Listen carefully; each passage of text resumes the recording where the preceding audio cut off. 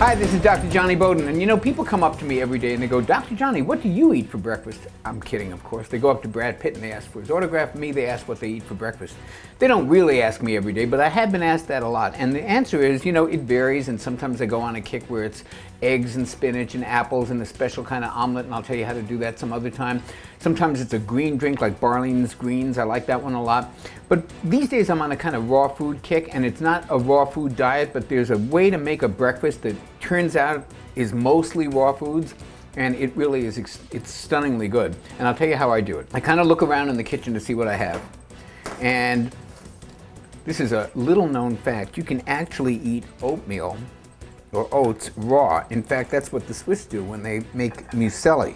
So don't get the parboiled kind, the instant kind. That's really crap. It doesn't do anything for you. Get the full cooking kind, even though we're not going to cook it in this particular recipe of mine.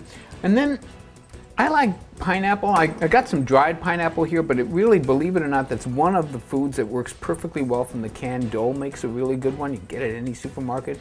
A little bit of pineapple is good in there. Throw in some nuts.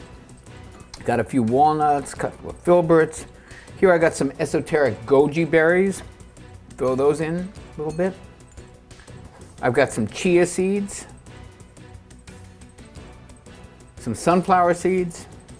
I got basically seeds, nuts, a little bit of fruit. You could cut up an apple. We don't have an apple here, but certainly an apple would work well. Maybe put a little bit more pineapple in there. Blueberries would work really well in this particular mix. That would be fine. Strawberries, any kind of berries. And then to hold it all together, I use either, I don't know if I'm going to use yogurt or juice, but I often use a juice like pomegranate juice, which is really good with this. Now it works just as well with yogurt, but you really can pour some juice on this instead of milk. I think a much better choice. And just let it sit there for a second. And this makes the most delicious, energetic, wonderful breakfast. Raw foods, fiber, all kinds of good stuff like this. You could have this with a couple of eggs, or you could have it by itself. It's a really good raw foods breakfast, a great way to start the day, especially in the summer when it's hot out. This is Dr. Johnny Bowden for Eat, Drink, or Die. Sign up for my free video series, 7 Nutrition Lies That Are Making You Sick and Fat, at johnnybowden.com.